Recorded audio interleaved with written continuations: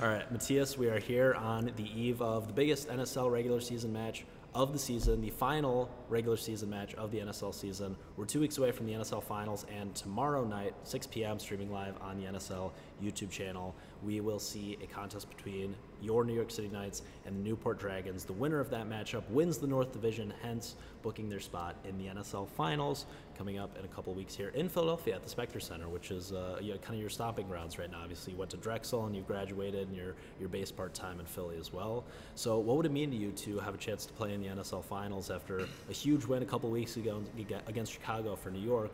You guys are on the cusp of making history, being the first North Division champions in NSL history.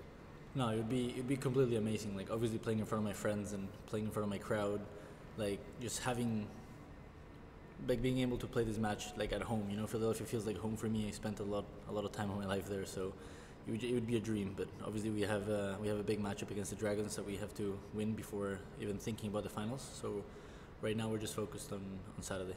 Yeah, and we'll talk about the Dragons matchup later on, but I want to ask you about that Chicago match that we mentioned earlier. You were the man of the match. You had a record 6 points on your second power play, which I actually misspoke on the broadcast. I counted 5 on the broadcast upon looking back. You had 6 points in that 2-minute power play, which is the most in the history of the NSL. You broke the record. You won man of the match. Take me through that performance and what allowed you to play at such a high level there, because obviously you're not the highest ranked player in the NSL. During the NSL draft, you were taken, I believe, 9th overall, and yet 9th or 10th, you were taken in the middle part of that second round, despite not at the time even being ranked in the top 100. But we knew how dangerous you were going to be on the power play and how good you were at attacking and how much potential you had. So kind of take me through everything that led to that performance and you being ultimately the best guy on the court on that given day in Chicago. Well, I feel like it was a combination of things. I feel like the trust our owner had in me gave me a lot of confidence. You know, Elizabeth drafting me at number 10 without being in the top 100, just because we played like earlier in the morning and she saw me in the exhibition and like she liked what she saw in my game. That also, like, that really gives me a lot of like confidence in my own game, like knowing that someone would take me without like metrics behind it, you know, just of pure like talent and skill seen on court. And then on top of that, like having the team we had was like, I mean, our team is just unbelievable. Having Sebastian, who is a great leader, you know, it's one of those guys that just getting 1 point off him it's impossible. Like, he gets everything back, hits everything tight. Like no wonder why he's ranked so high. Yeah. And also at the time in Chicago, having Sam, like I feel like Sam doesn't get enough credit for how good he is as a player. Yeah. Like, a lot of people know him in the U.S. because he was like an astonishing junior, but I think like a lot of people on tour don't know who he is, and like, again, don't give him enough credit. Like, I can guarantee you Sam trained for 3-4 months and he would be in the top 100, like level-wise at least. If you just get some fitness, some like match play back. Sam is an incredible player. So like I really feel blessed of the of the team we got. And obviously now that we have Rory, another top 40 ranked player, it's like it's a dream of a team that it only like pumps confidence into the players, right? Because like knowing that your teammates have your back just makes everything better. Yeah, and it's well balanced, like you kind of said, where Sebastian is kind of a minutes eater, can go out there, can extend rallies, unbelievable athlete, unbelievable mover, unbelievable fitness, and Sam's obviously one of the great college players of the last decade. You know that all too well. You guys overlapped in your time playing, you know, at Drexel and, you know, him playing at Harvard. I don't know if you guys would have lined up because he was usually playing a bit further down the lineup just because that Harvard team was so strong, but such a fit individual. And then you bring in your attacking prowess and your powerful, explosive game. You're kind of a bit of a firecracker out there. It's like, it's really fun to watch the contrast of styles, and that's what you need to be. You know, that's the way you're supposed to build a team in the NSL. It's why you guys were so successful in that first match, and why there's a good chance you guys will find a lot of success tomorrow against the Dragons. Before we do preview that matchup, probably at the end of this conversation, I want to talk about you as a player, because I think something that the NSL is all about is promoting a lot of these personalities in the game that don't necessarily get the attention of a lot of squash fans or squash media, where we focus a lot on the guys in the top 10, the guys that are consistently playing the platinum events. But I do think that we owe it to the fans and owe it to the players to talk about the guys that are up and coming. Obviously, you're 24, you're a recent graduate, of college, and you had this incredible collegiate career. You're first team All-American your senior year, and you did all these crazy, amazing things. I know you're undefeated junior year, and you got hurt, and you had this great college career, but a lot of people don't know who you are. Now you're just kind of getting into the top 100. You're making some noise with your trick shots, and I think, I thought, coming to New York, who better to sit down with than Mr. Knudsen, who's been an absolute pleasure to work with so far while we've been kind of going back and forth doing all this NSL stuff. So I figured let's chat with Matias and do a little bit of a spotlight on him as a player and allow the NSL fans and pro squash fans to get to know you. So I want to start by going back to the junior days. You're a pretty successful junior. I know you're playing a lot of different international tournaments, U11, U13. What went into your love for squash? Because I know in addition to being one of the fastest rising stars on the Pro Tour, you're one of the biggest fans of squash on the Pro Tour, as has been well documented, and we'll talk about that a little bit later as well. But take me through, like, how did you start playing and how did you kind of fall in love with squash at first? No, I mean, first of all, thanks a lot for all the compliments. It means a lot. And yeah, like I wasn't always a great junior. I started strong just because I was so in love with the game when I was young. I used to compete in everything. I used to train tennis. I competed in soccer. I competed in volleyball. I competed in squash. To a point where my parents came to me and they were like, dude, we can't take you to 4 practices a day. You have to pick something. And then they started like narrowing it down. I started doing better in squash. I started competing like internationally when I went to South American junior games when I was like 9 years old or like 8, something like that. So obviously, like as time passed, I started committing more to squash, and I ended up just playing squash and soccer. And then when I started doing better, U13s, start of U15s, then I decided to take a step down with soccer just because I wanted to commit to something and be great at one thing, which was tough at the moment because I love soccer almost as much as I love squash, not just enough, but but yeah. And so I think that love that I always had for the sport just led me to be good in juniors, because it's all about the passion when you're that young. Obviously there's a lot of technical aspects that I probably missed because I'm pretty sure I missed my first couple backhand lessons. But I think it's more about the passion. And yeah, I struggled a little bit in juniors as soon as I hit U15s and 17s, because I always was very like small for my age. Like I was tall. I've seen some of the old pictures. Yeah, you're. I was a little kid for a long time. You know, like when I was young, U11s, U13s, I was tall. It was like pretty average. But as people started hitting that growth spur, I just kept going. You know, so I never like grew until I was like late 17s. So U15s and 17s was a nightmare for me. Like I would lose a lot of matches. I would go to, I'm pretty sure I lost like second round of US Open. I just struggled a lot with motivation and like just truly believing that I wanted to do it. And then Martin Knight came to Colombia. Martin used to be the top 35 player, I think, from New Zealand. He took over the coaching role for the Colombian national team, and he completely helped me to change my game and take that step that made me become way better at squash when I was 17, 18, which is where I got top 16 in the World Juniors, and I started making like deep runs in tournaments. I won the Canadian Junior Open, so with his help, I kind of was able to like take that step to the next level, which led me eventually to go to college. Yeah, we were talking about this a little bit before we started recording, and I think it'd be interesting to talk about now that we are, is that you're still this kind of like lanky, skinny guy. You don't have the big barrel chest like a lot of guys that come from Colombia, like a Miguel Rodriguez, like even a Juanca Vargas or some of those guys. You are pretty slender, and obviously you're training a good bit here. Do you think that growing up in a place like Colombia where there's all that altitude, does that give you kind of that inherent advantage when it comes to the fitness aspect, where you're at all that altitude and then you come to the States and you're like, oh, I feel like my lungs are just full of air, I can run forever? Or is it not necessarily as big of a deal as maybe some people make it out to be? I think it definitely gives you an advantage for the first, like, say, couple of weeks. Like, if you come from altitude to do, like, play a tournament in the States, you will feel like you can go forever. Like your lungs just can take anything. But I'm not sure if that's something genetic that we get from being from there, because every time I go back home I struggle a lot as well. There's 3-4 days where you can't really play the squash you want to because like you can't breathe. And also I think a pretty big disadvantage that a lot of people don't take into consideration is that squash changes a little bit as well. We play with a green dot. The game is much faster. Volleying is much harder. Hitting a good drop is much harder as well because the ball doesn't sit in, and the game becomes more of like hitting it really hard and trying to outpace your opponent, which makes sense to a decent, like to an extent with Miguel, because like if you see Miguel's game, he loves going to the back of the court. He loves like extending the rallies and everything, because that's where he grew up and where he like learned how to play squash at that big, like high of level. But I don't think it's something genetic. I think it's always something that you have to keep in mind and like work on, like depending on where you are. It's not a poof. It's something you have to be conscious of all the time. So then we move through your junior career. You told me actually that you, one year, very early on, you beat Andrew Douglas in the second round of the U.S. Junior Open. You beat Spencer Lovejoy in the first round. So you have a history with these guys that have now been a huge part of the NSL, but are also two guys that have been icons within college squash over the last decade.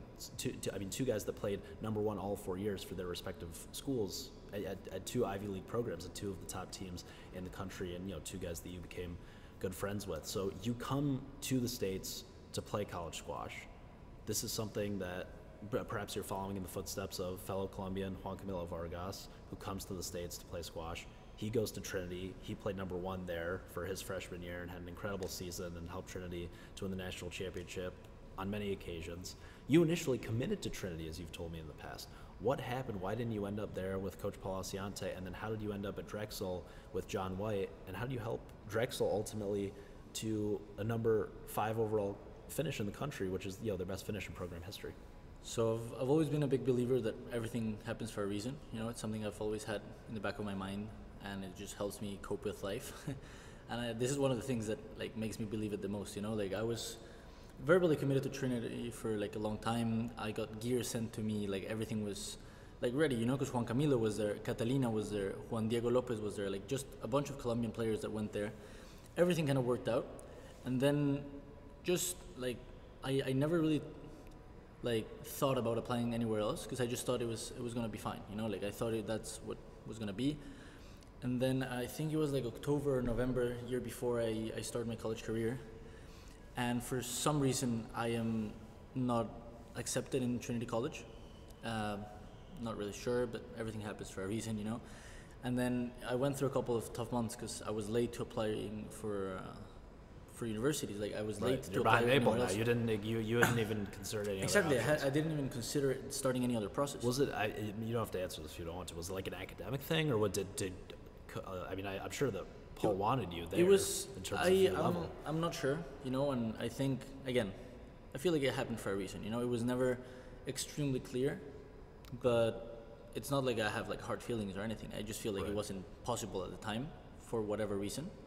And they also got a really good class the same year, so it made sense. I think they had a really good Egyptian guy, Ali Tolba, same year, who was also a top junior and everything. So it's not they also have good players going. Right.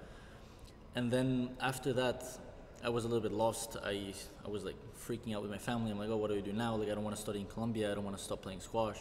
Because studying in Colombia pretty much means that squash is not going to go 100%. It's difficult. Do they have squash teams at university in Colombia or not? They do, but it's just not even close to the same level. Not even even comparable. Yeah, it's more like a recreational league. So it's again, I start freaking out a little bit. I start doing what I can, and that's when I met people in my life that just I believe they mentored me to where I wanted to be, and I appreciate deeply people like Gilly Lane.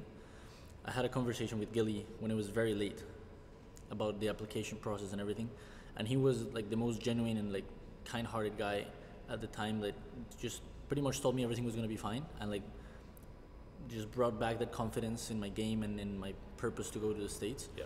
He was listen, it's going to be difficult with Penn. Obviously, my grades weren't fantastic. It was very late in the application process. I wasn't getting into Penn at the time. Right.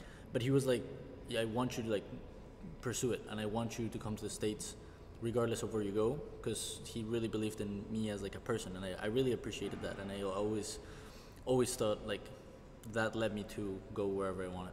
Yeah. And then another person I talked for a little bit was Mike Way in Harvard as well. Also, deeply appreciate him. He told me that the best option was probably to do a year in the States as a high school, as a high schooler, repeat 1 year, then use those grades to go in. So a lot of people kind of guided me towards going to the States regardless of where, which I really appreciated, and it really confirmed my belief that the best place for me to go was the States, and I was very lucky to meet those people at the time. And then I went to play Canadian Junior Open. Everything again happened for a reason. I sprung my ankle the day before the Canadian, and I was about to pull out because I had to play the U.S. Open. It was my last one. And then I don't know, just took some painkillers, went through it, one first round, one second round, ankle started getting better, and ended up winning the Canadian Junior Open. And then when I went to the US Open, I was playing against Cole Becker. I believe it was round of 16, I think so. And I remember like going on court with him. I knew who he was because he was a top-ranked American at the time in the age group. And I see that John and Theo Woodward sit outside my court, and I'm like freaking out. Because you're a super fan. You're like, oh my God, that's John White. Exactly. I was Probably like, half the guys there don't know who exactly. that is. I was like, damn, that's John White. Yeah. Match went my way. I won 16-14 in the fifth. Wow. To advance to quarterfinals. I come out of the court and John comes to me and he's like, hey, my name is John White. And over the inside I was like, I know who you are. And then after he was like, we would like to explore the possibilities of you coming to Drexel University. And I was like, sign me. Yeah. Like, I'll go, you know. Obviously we went through the whole process. It wasn't like that, but it worked out, and it ended up working out. Again, I think everything happens for a reason, you know. Yeah. Like, I ended up in the place I love, with the people I love the most, with a coach that guided me to the level I am right now. Yeah. In our own ways. So what is John White like as a coach? What was your experience like with him over your 4 years?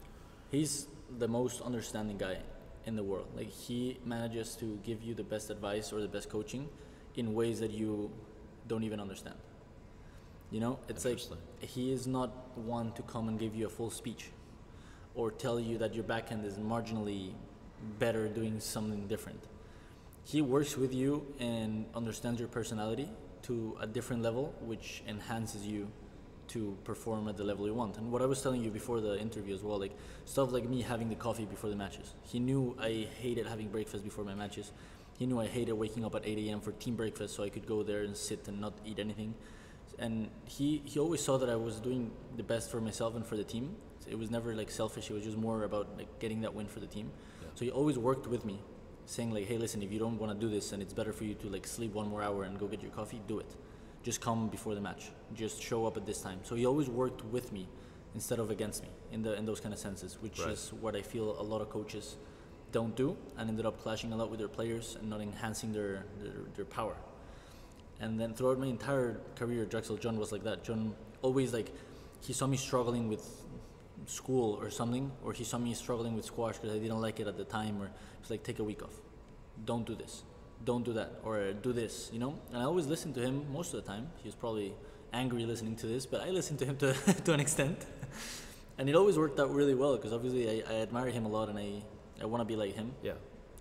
So yeah, I feel like just the combination between my personality and him as a coach worked out perfect, and that's what like helped lead the team to that great finish, because he was like that not only with me but with all the players, you know. So is he, obviously, for those who don't know, is really one of the greatest players of all time, a former world #1, world champion, and all of this. But is he? He's a world champion, right? Or am I? I think he lost the final. Yeah, I think you're right. I caught myself there because I can't get anything past you. This is the one guy where I know, like, because I saw you kind of perk up in your chair. I know he's former world #1. That is no, yeah, he was the world #1 for sure. But I'm not sure it's a sensitive topic because I think he lost to Palmer in the final of the World Championships. And Palmer got a couple, so yeah. Palmer could have given John one. Like, he could have just been like, here you go. But you said that he doesn't really, he's kind of very understanding. He's very helpful in certain ways, and he's understanding of the different personalities, which is very important in terms of a coach managing a locker room. Everyone needs to be coached differently. Some guys maybe need to be yelled at a little bit. Some guys need to be spoken to in a certain way. Whatever gets everyone on the right page and fired up. But you kind of gotta, go on a case-by-case basis. You can't choose what's best for the whole team. That being said, I'm sure he has some sort of technical/tactical/mental expertise that he has to offer you. How did he kind of go about that in terms of, and are you kind of picking his brain when it comes to those sorts of things? Yeah, it's really funny because he has a very unique way of like expressing his thoughts, and I feel like it's not for everyone. Not everyone can work in that way, but I do, 100%. So with me, everything he said, even if for some people it didn't make sense at all, it would make sense for me. Like, I had a couple times that my favorite one of all, I probably can't say it here, but you'll understand it. I was playing against Marwan. I was a game down. Marwan Tarek? Yeah, Marwan Tarek. In Drexel. Yeah. So it was a big match, everything, like, obviously, like Marwan, we all know how good Marwan is. And then I come out, I was very tense. I was very like, you know, like I wasn't playing my squash. I was like just focusing more on who I was playing rather than playing my game. And then I was trying to like find answers, to find ways to like go about it. And he just looks at me and just like shakes his head. And he says like, just hit the bad word front wall. You know, like you're not hitting the front wall. Go like, you know? And he meant that I wasn't doing like, that I wasn't playing my game, you know? I was leaving everything short. I was leaving like, I wasn't flowing. I was tense. He was like, you're literally not playing how you should play. And at the time it just made so much sense. And like stuff like that, time and time again, it like happened. And I really don't understand how, but it worked, you know? There's another time I was playing James Wyatt. I was 1 game up. I come back, I had a ridiculous blister at the time, so I was struggling with it. I come out of the first game, and he didn't really like how I played, so it was a little sloppy. I think I was like 10-7 down, and I won 12-10, but it wasn't like fantastic. I come out and I take like 10 or 15 more seconds than I'm supposed to, coming back on court. Because obviously I took my shoe off, I like taped my blister, just took some extra time. I walk on court and John tells the referee to give Wyatt a point because I used too much time. Wow. Yeah. And I look at him and I'm like, what are you doing? Like, I got so pissed. I'm like, what are you doing? I took like 15 more seconds. Like, you're my coach. What are you doing? He's like, literally just does like this. And I go into that game and I win it like 11-2. Just got me so rallied. Like, I don't know if he helped me like wake up or what did he do? But I literally come out of that next game and the only thing I'm thinking about is like, why did you do that? I come out of that game, I won 11-2, I was 2-0 up, and they're like, why did you do that? Like, what was the purpose? So like, just go play. And I ended up winning in 3, you know? And you know, stuff like that. That That's unbelievable. Yeah, it's great. Yeah. It's just the unspoken understanding and that must be satisfying for him to find a player that's on the same wavelength too as he is, and probably pretty rewarding. And you know, I'm sure for you to, you know, say these things, I'm sure he understands that you feel this way or you've expressed it to him in some way. That's rewarding as a coach to be able to, you know, talk to a player like that. And I think I am critical sometimes of people, not that I don't do, I'm very entrenched in the college squash world right now, playing and just finishing up my freshman year. And I catch myself doing it too, which I know it's a horrible idea, but the coaching for 90 straight seconds in between games, or the pro level for 2 straight minutes in between games, it's never necessary. 1 or 2 things, 30 seconds, let the person come off, catch their breath, talk to them, give them a couple things, work on this, do this differently, and then go away. Let them collect their thoughts, internalize what you just said for 30 seconds, and then they go back on court. It's generally the rule of thumb, I think. So it sounds like he's very simplistic in what he says. I had a very cool opportunity too at the individual competition. You mentioned Gilly. Obviously, I've had the opportunity to do the college squash podcast, Squash University, a little shameless plug that I'm doing with him this year. So I've gotten to know him a little bit. And I went to individuals, and he said, "Jackson, come here. Like, why don't you watch?" Abdelrahman Dweek, who plays number 5 for Penn, was playing in one of the side draws. He wasn't in the main top draw for the individuals, but he's like, "Come watch. We're gonna coach the match." So it was Gilly, it was Sue Crawford, and it was Jack White, and they're all sitting there in a row, and then there's me, and I'm just watching them talk about the match, and they have a million thoughts. Why is he doing this? Why is he doing that? And then Dewey comes off. That's literally, like, yeah, I don't remember who it was that chatted with him. I think one game was Stewart, one game was Gilly. I think they mixed it up. 1 or 2 things, very quick. Most of the stuff that they're all like chatting about, it was unbelievable hearing like the analysis and how next level it is. But then they're very simple when they're talking to Dweek himself, because they don't want to overload him with all this information. I think that's something that's so interesting that you kind of hit on there. Yeah, I feel like for every player is different. You know, every player has their ways, and the most important thing is finding a coach that understands you and understands how you work to enhance your level.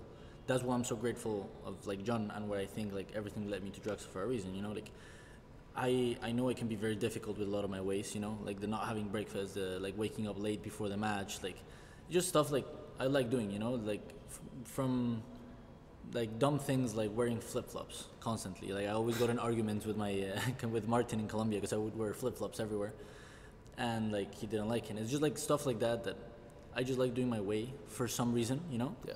And it goes to an extent because I know sometimes it can just be dumb and I can fix it, but some other times it's just like who I am. I can't stay.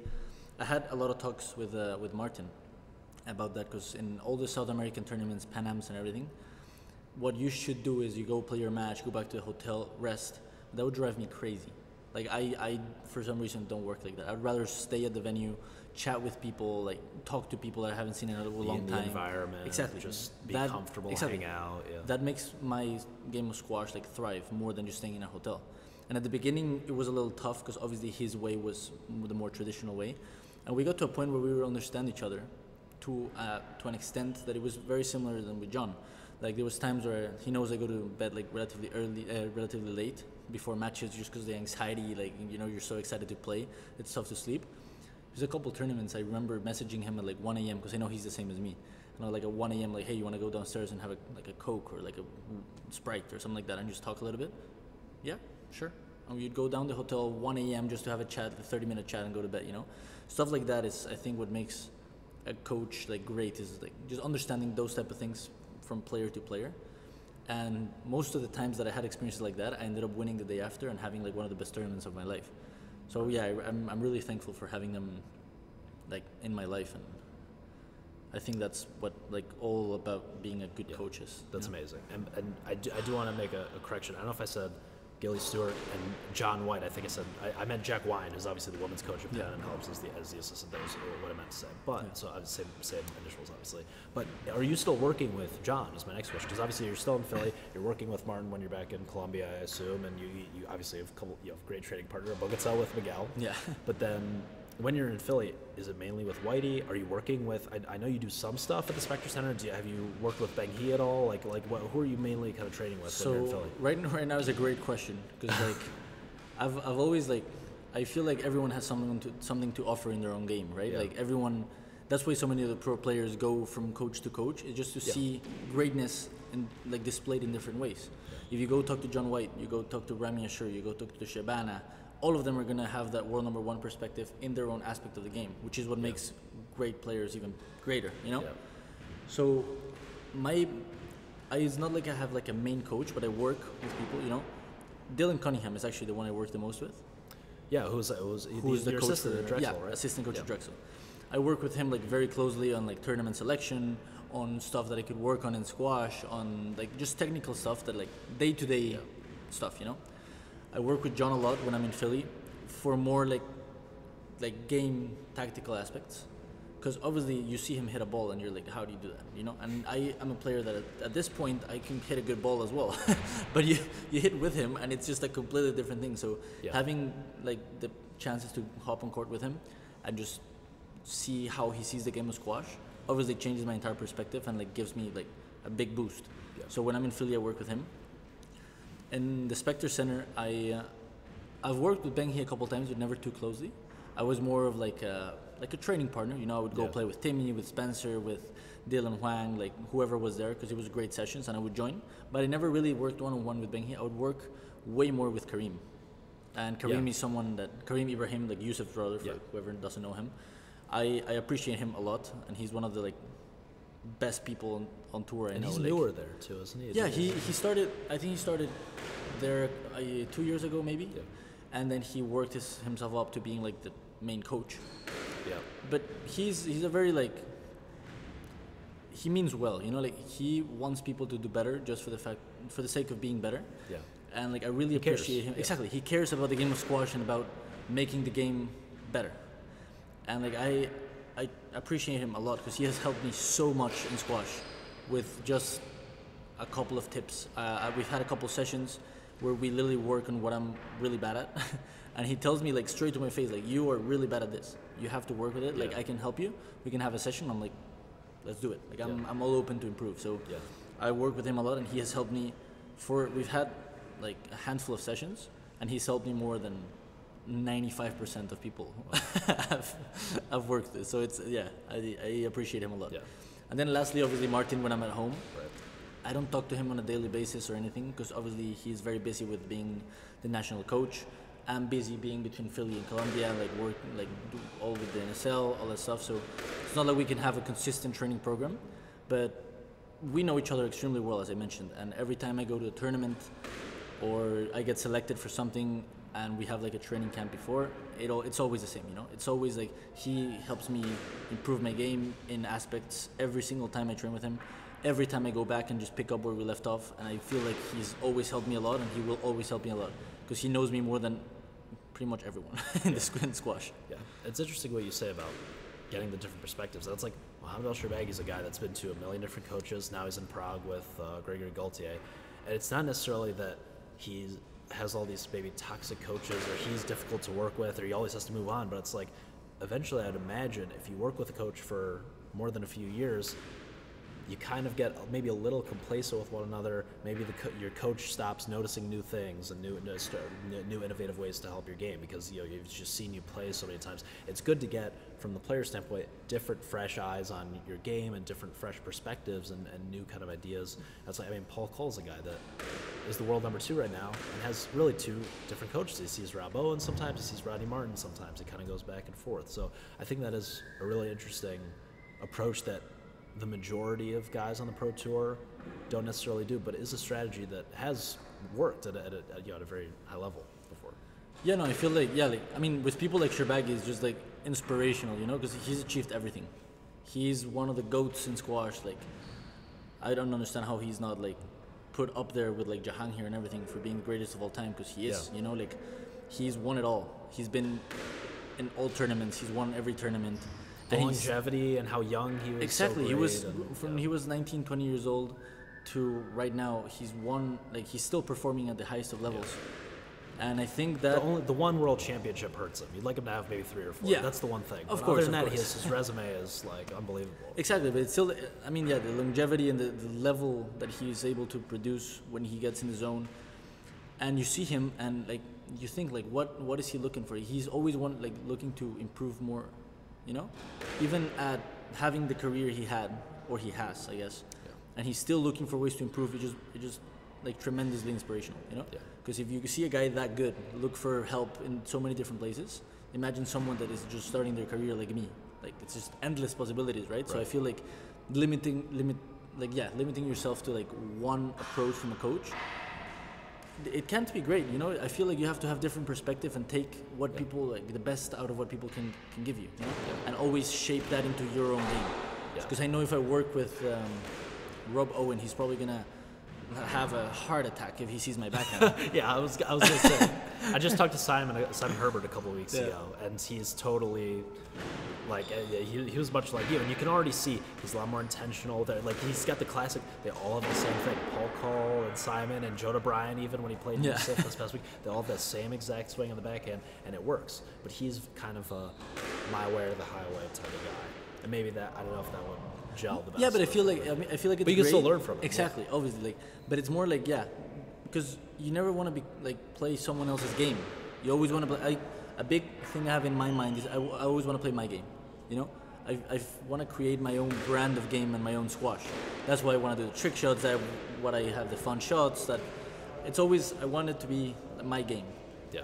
But obviously, you have to improve and get better and better and better with the help of people that have already been there. You know. Yeah. So if I go and train with Robo and go the first 4 days getting yelled at because my backhand's horrible, but then just getting something out of it, you know, I think it would be great, you know. Yeah. And it's also great because he I mean, if he sees that it works for me, he might also see like that can actually work, and he might find a different thing to like see on court, you know. Exactly. So I feel like his coaching, always seeing different aspects of the game and analyzing the game in different ways can only improve your game, you know. So you mentioned the trick shots. Another way that you're very similar to your coach at Drexel, John White, who's one of the great exhibition players of all time.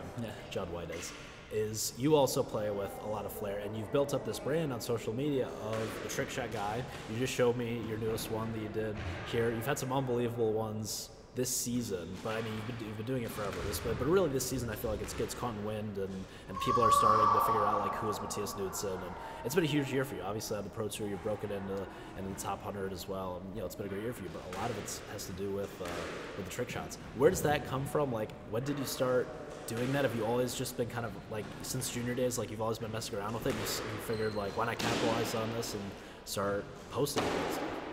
Yeah, I feel like it was a combination between finishing school, having a little bit more time, you know, because I finished the master's at Drexel. I studied 5 years at Drexel, so there was obviously like not that much free time around for that kind of stuff. Right.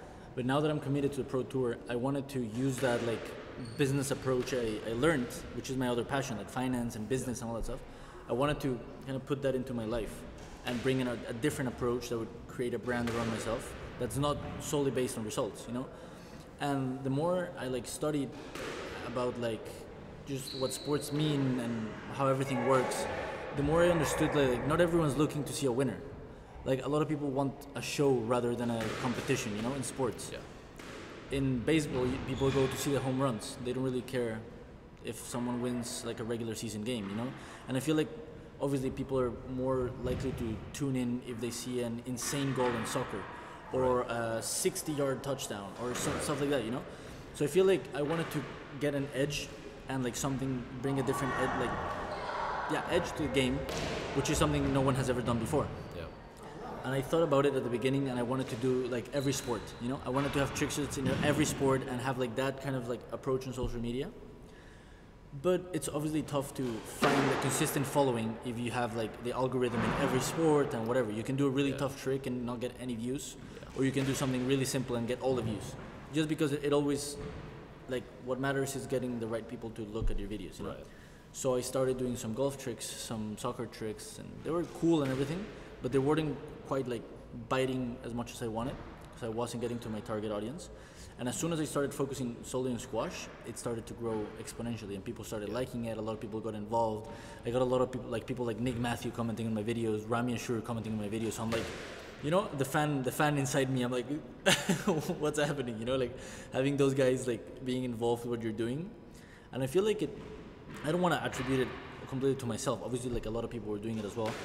But I feel like since it kind of started picking up, a lot of people started doing it, you know? I have a lot of guys constantly texting me like in social media saying like, oh, I really like that trick. Like, do you like this one?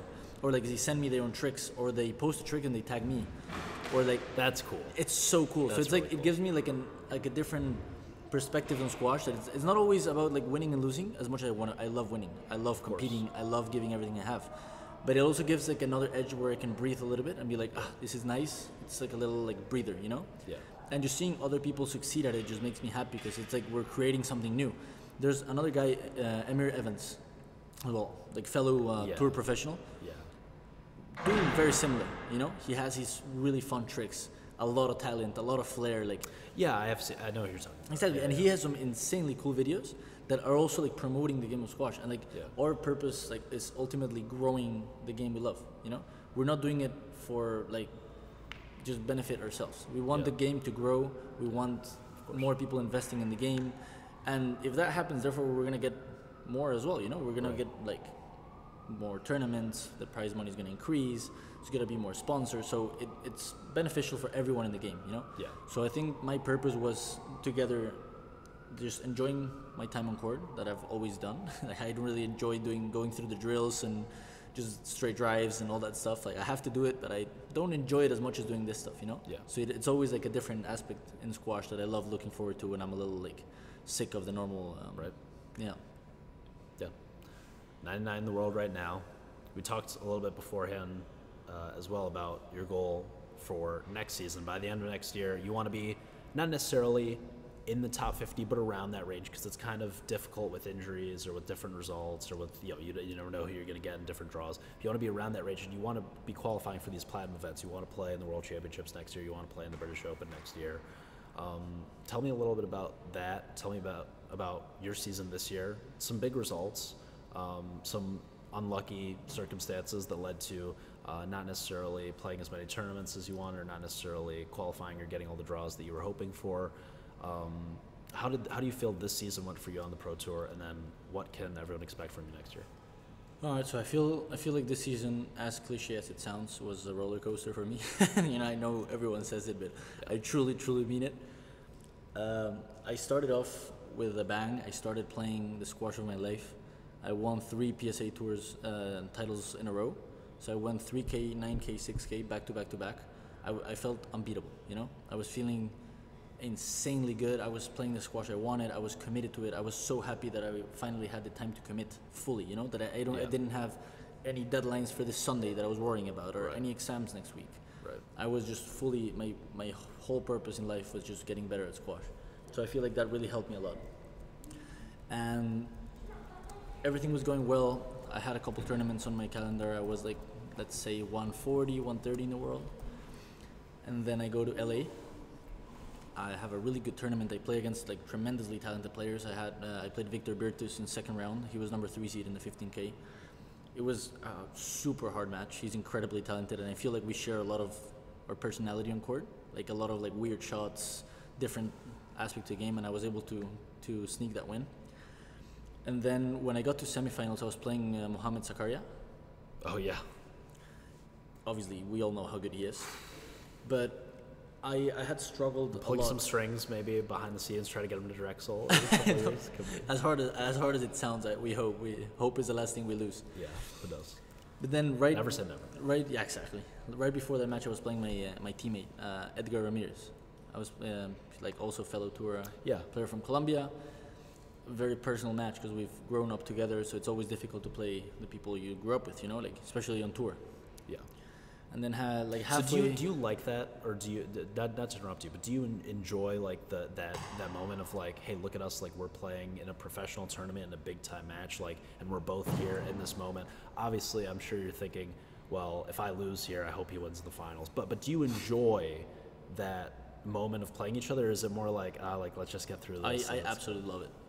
I love it. It's like, I mean, just a quick, just like experience I had playing Pipe Herrera in Bermuda. Yeah. I'll get to it in a second because that's at the end of the season, but just remind me about that. Okay, we'll circle back to Pipe, yeah. So I'm playing Edgar. I'm 2-1 up.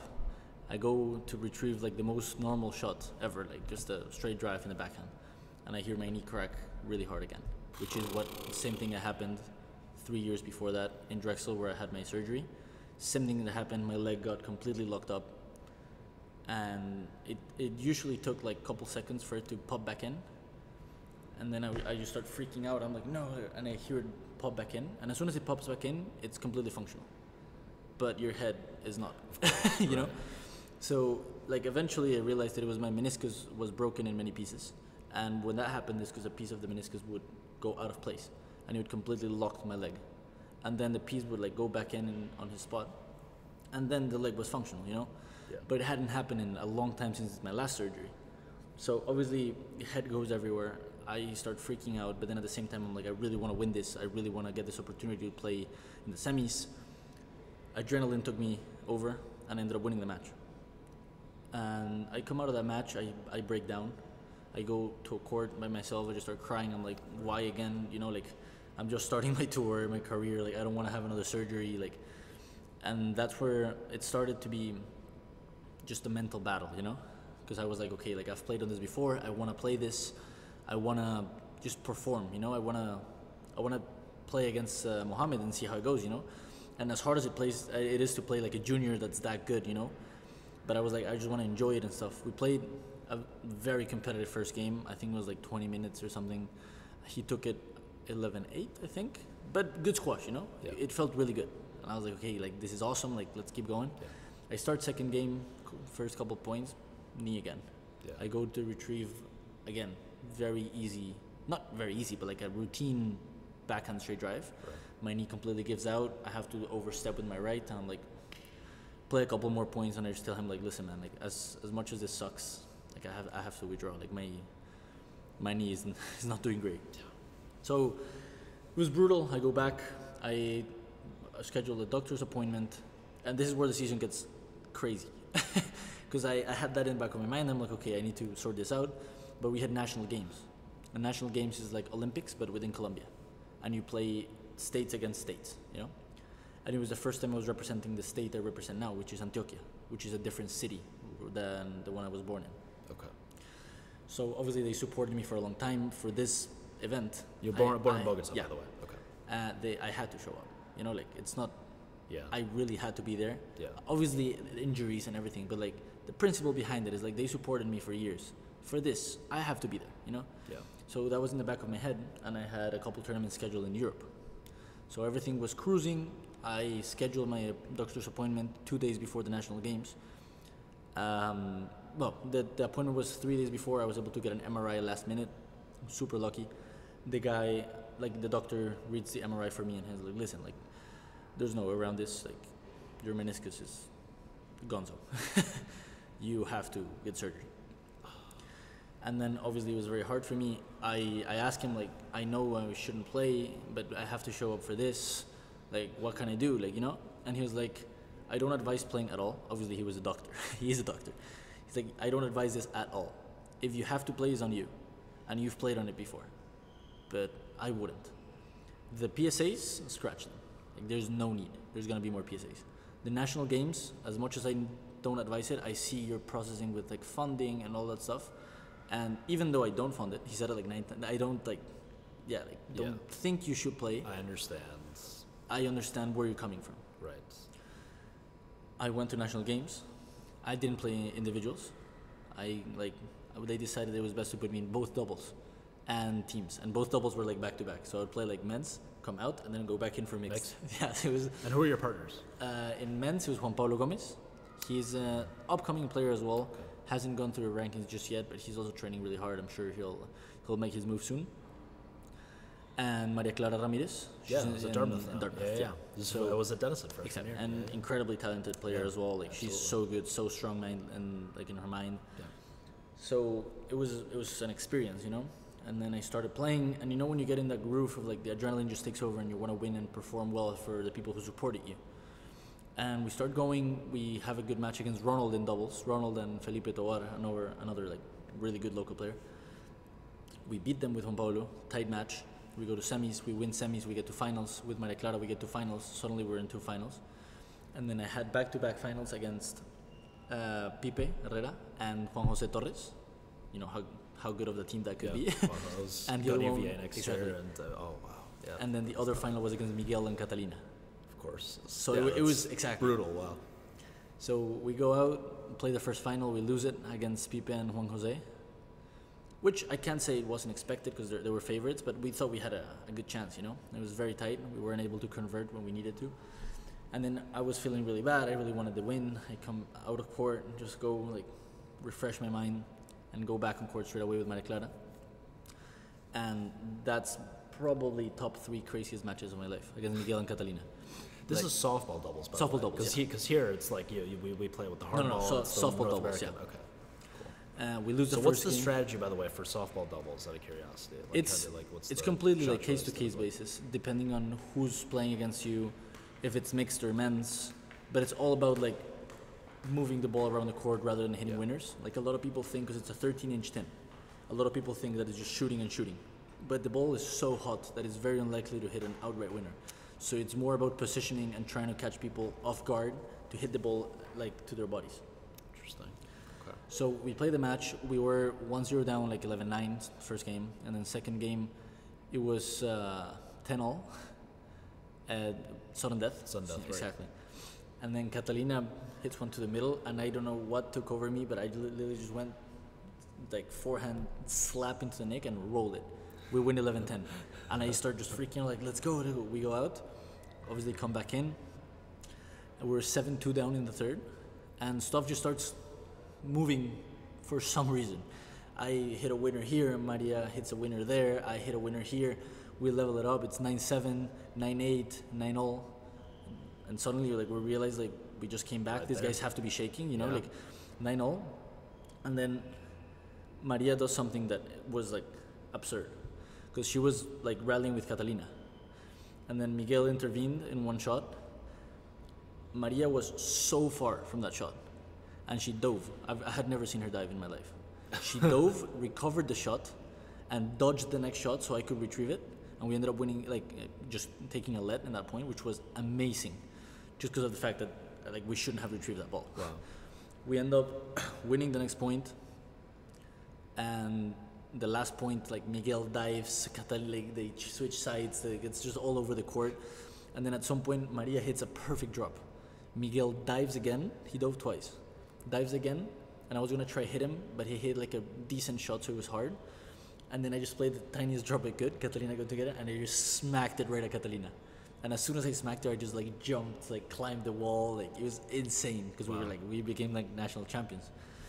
So after the biggest low of my career, of my season, it came like the biggest high with that win, you know? Yeah. And then after that, a little breakdown. I was like, all right, out of squash for a bit, got my surgery, and then he was fine. You know, came back into playing, played. It's really no, that's what I meant. It's cliche, but it was literally a roller coaster. Then I had my surgery, and I ended up coming back. I played well, whatever, and then I was scheduled for a couple tournaments that I was really looking forward to. The World Championships qualifier and the Bermuda Open. And then shortly before the qualifier that I was looking forward to, one of my best friends at school passed away. And it was, about that. like, rest in peace for him now. I know he's in my heart. But at the time it was brutal, man. Like, obviously the head just wouldn't stop. I was supposed to play that event 2 days after it happened. I went because I know he would have freaked out at me if I didn't play it. So I went just because I was hearing him like, don't be stupid, you know, like, do your thing. And I went there and I didn't have any purpose, man. Like I wanted to be anywhere else in life but on court. So back to the low. I'm sorry for your loss. It's I mean we're coping with it now and it's fine, and we know again everything happens for a reason. Right? I always believe and that could have been on if you were really on. That could have been winnable for you. Spencer ended up winning that. But you could have definitely made a run in that no, draw. I think I had a really good chance. Yeah. I had beaten Sebastian before. I had beaten Enriquez before. Yeah. So I had beat a bunch of the guys on the draw before, and I thought I had a good run. But at the time, I just lost purpose a lot. You know, it's the first time in my entire life that I've been in a tournament without wanting to play it, and I lost that fanboy I had in me in squash. I hated my time on court. I cried in between games. Kareem was there actually, and Kareem helped me out and was coaching me. And he was pretty much just listening to me. I was like, dude, like, I don't know what to do. I would like freak out. I started crying in between points. I couldn't focus on hitting a ball. I was literally just crying. And then I lost in 5, which was insane because I would go like this, you know. And I didn't even play bad. It was just, and I wasn't pissed. I just didn't want to be there, you know. Right. And then after that, I got like really scared because I was like, damn, like, there's no way I lost my love for squash. You know, this had never happened to me before, that I didn't want to be on court. Not one time that I was in a tournament saying I don't want to be here. Wow. And that was the first ever time. And then I had Bermuda the week after. Obviously I went to Philadelphia. I spent a lot of time with my friends. We all like gathered and went through it together. And then in Bermuda I was really scared because I'm like, damn, like I want to play, but I'm scared it's going to feel the same. You know, I don't want this to become a thing and have the thought that he passed away become a thing within my game as well, and not be able to enjoy it. So Bermuda was amazing. Like I rented a scooter, biked around the island, went cliff jumping, I just enjoyed my life on tour, and was like, I'm gonna go through this event as happily as I can, you know. And I ended up playing great, and that's where I played Pipe. So it all comes down to to this moment. Yeah. Because I was playing Pipe, and him and I, another friend from Colombia as well, fellow teammate. We started playing, and the first rally was like 3.5 minutes, or like second rally was 3.5 minutes. It was absurd. Like people like clapped for a long time after the second rally, and both of us were like, just looked at us like, is this how it's gonna be? Like, and then we start playing. Like my matches before that were okay. I played good, but I wasn't like, you know, with that love that characterizes me on the squash court. And against Pipe, I just started playing. The court was really hot. The ball was bouncing like crazy, but we start going. I win the first one, I win the second one, then he wins the third, he wins the fourth. And then I remember there was a moment, it was like 5-4 or 5-all in the fifth. Crazy rally, and he looks at me, and he's like, we're dying here. Like he said that in Spanish. Like, we're going till death here. He didn't say, I'm gonna beat you. He didn't say, I'm gonna win this. No, he was like, we're going till death here. That's badass. Yeah. That's a good line. Dude, that moment just brought so much joy to me because like it reminded me of the beauty of competing, right? Like you always want to win, you never want to lose, but both of them shape you. And that moment was just like everything that squash means for me. Yeah. You just like the healthy competition of like wanting to beat your brother, but also wanting to see them do well. Yeah. And from there we just started going and going and going. There's a video of the last point. I don't think I've ever dove in my life as well. Like I'm too long to dive. The last point, there's a video of me diving into the front of the court, picking up the ball, then him like jumping onto it, and then I slip on my own on my own sweat, and I just take every desperate measure to get the ball, and I can't. both my legs cramp. He throws his racket. He's like, let's go like that. And I see that video and it's just pure joy, man. And even if I lost, I was like, this is what squash is about. Yeah. And since that moment, I've been able to enjoy it. Like, and Joe Reja has a great quote, the Tufts coach, about he wants guys, what he's looking for in recruits, that not necessarily, obviously you need good players, you need talent, but the number one thing he says, he loves players that look at a fifth game when they have nothing left in the tank, and that's their favorite part about playing squash is when they go out there for that fifth game and they have nothing left in the tank, and they love that feeling of going out there and fighting and pushing the limits. And that's what it's all about, is controlling what you can control, giving your all, and like reminds me of like Israel Adesanya and UFC. I don't know if you've seen that clip, but so that's great. No, it was awesome. And then after that moment, I was able to completely get it back and enjoy it and find purpose and reason behind it. And since then, it's been great. Just played a couple tournaments.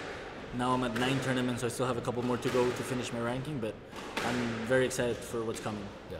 That sounds like a big life year for you too. Not even just squash year. It sounds like what's the biggest thing you've learned through squash? Because I know for me, I mean, playing college squash this year, it was a hugely formative experience for me off the court. I learned so much from such a valuable experience for me.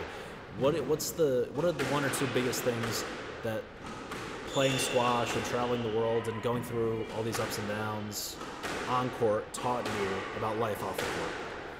I feel like this one was a big one, like finding purpose behind it. It's like, I do this because I love it, and if I do what I love, I'm gonna love life, and that was a big reassurance that I'm in the right path doing what I love, which is playing squash, It was very scary thoughts with like my good friend passing away, all that stuff, but again, like all of that just brought too many thoughts that I couldn't process, and the life lesson between that was like, whatever happens, like you're still gonna do what you love, like that life doesn't stop, and at some point we're all gonna pass away, that was another big lesson, because as dumb as it seems, like people don't really process it.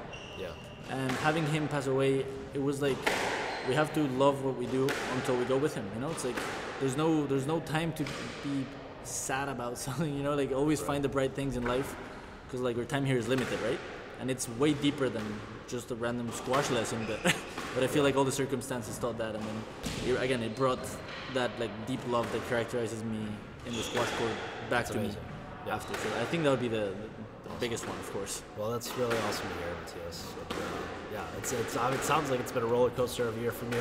Watching from afar, I've become a big fan of yours, so it's been great to kind of watch you from a distance and now up close these past couple of months with the NSL. And now we're here. We're in New York City.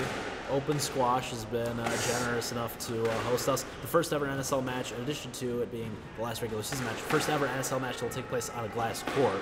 So really all eyes are on the Big Apple tomorrow night, 6 p.m., as your New York City Knights take on the Newport Dragons. What is the game plan heading into tomorrow? What can the fans expect from the matchup? It's going to be you, Sebastian, Rory, right, versus Ramit, Spencer, and TJ Domitsky. Yes. Yeah. So we haven't really come up with a game plan just yet. I feel like, we still haven't even gathered as a team. Yeah. But we all know what we have to do, right? Like we know our strengths, we know our weaknesses. Like what you said, like we have a very, very clear team in that sense, because our strengths are very clear and our weaknesses are very clear. So we know what we have in order to work against something at any given point. You need to burn some time, we have people that can burn time. We need some nicks, we have people that can hit some nicks. You want both, we have both. So it's like, I feel like more than a game plan before the match is more adapting through the match, which is the biggest factor of the NSL, especially right now that everyone's figuring it out, right? Yeah. Like there's no good coaches or bad coaches, there's no good strategy or bad strategy, because everyone's figuring it out. So I feel like it's more feeling it in the moment and see what can work best at the time and go from there, Just experimenting. But for people, like what they can expect, it's gonna be fun. It's gonna be so much fun. Like there's so much to play for while still enjoying it so much. Like this venue is amazing. The people that are coming, like all the players are amazing. I'm friends with all of them from my team and the other team. Yeah. So it's a spectacle, And I feel like a lot of people can expect exactly that. Just a good time on the squash court, and just a really competitive match that means a lot for both teams while just enjoying it, you know? Yeah. Well, man of the match against the Chicago Grizzlies. Perhaps he'll rack up another one of those tomorrow night against Newport Dragons, 6 o'clock on the NSL YouTube channel. And maybe he's working towards, in addition to a potential NSL championship, an NSL MVP award as well. So we'll keep our eyes on that. Matias, thank you very much for doing Thank you very much. I really appreciate it. No matter how hard you try.